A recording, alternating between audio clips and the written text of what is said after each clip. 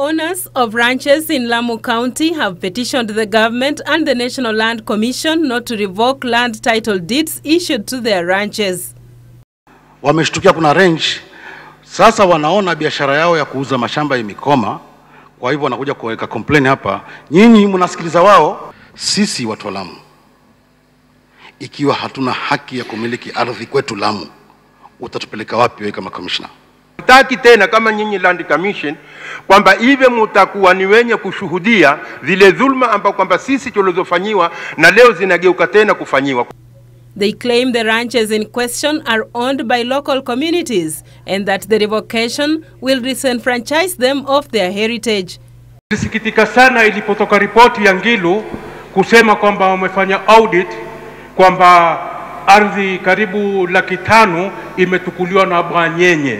Si Bwanyenye walotukua ardhi za Lamu, bali walotukua ardhi ya Lamu ni watu wa Lamu ambao ndio mara ya kwanza mtu wa Lamu kupata ardhi. Na ardhi hizi watu wa Lamu wamepata wakati Orengo ni Minister for Land. While citing the Indemnity Act of 1970, the former chairman of the Lamu County Council, Famau Ahmad Famau, said land in Lamu is vast, yet it is the ranches that were being targeted by the Ministry of Lands and the NLC.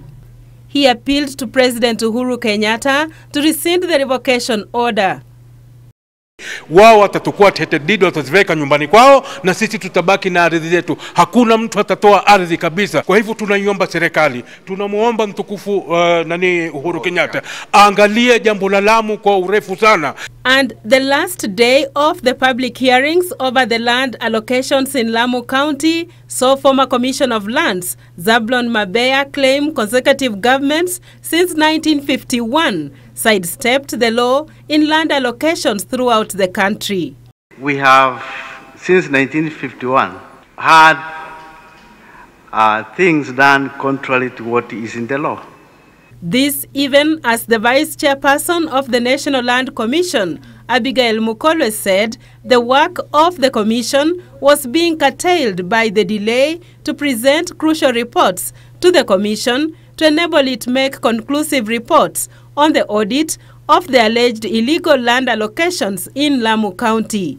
The Commission has not been able to access the property files, and this is really, it's unfortunate that we have not received the property files till now. The Commission has not received files, the parcel files on all the 22, and we have also not received a submission from the Director of Survey.